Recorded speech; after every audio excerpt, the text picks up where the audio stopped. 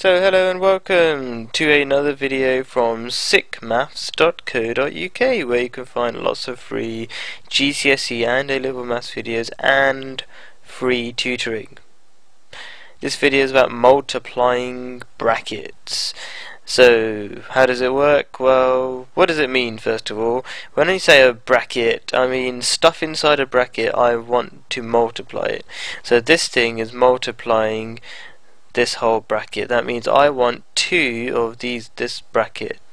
So two of this bracket looks like x plus 5 and another x plus 5, which means I've got two x's and two 5's, which means I've got 2x plus 10, because two 5's make 10, two x's make 2x. Now an easy way to do it is use these lines I've drawn. These lines are extra, by the way, on the top. Okay, it just kind of helps you visualize what I'm about to say, which is the number outside times each thing inside the bracket.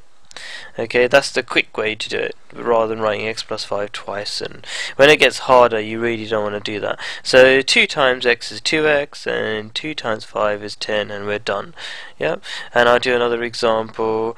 I've got a letter outside, so that letter times is everything inside the bracket. Now if you're not sure about multiplying letters together and stuff like that, I have made other videos about.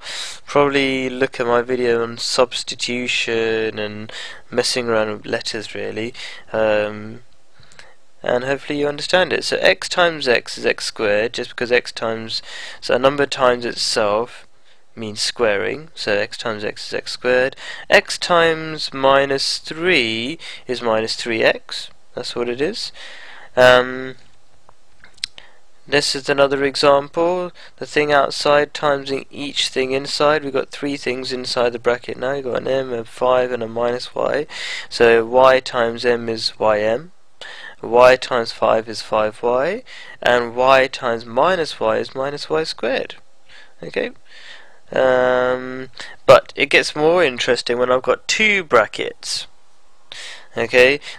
Basically the two brackets means this whole thing times this bracket, and now this whole thing is made up of two things, so that means each of the two things have to times everything in the bracket. So 3x times everything in this bracket and 2 times everything in this bracket. So let's do that. 3x times 4x is 12x squared, 3 times 4 is 12, x times x is x squared, that's y.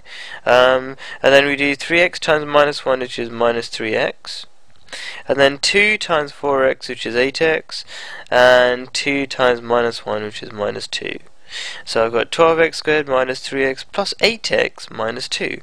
Now I've got minus 3x plus 8x. That's actually the same as 5x is, because 8 minus 3 is 5. So really I could simplify this bit to that, and now I've got 12x squared as before and minus 2 as before, except for this has become just 5x. So that's how you do that.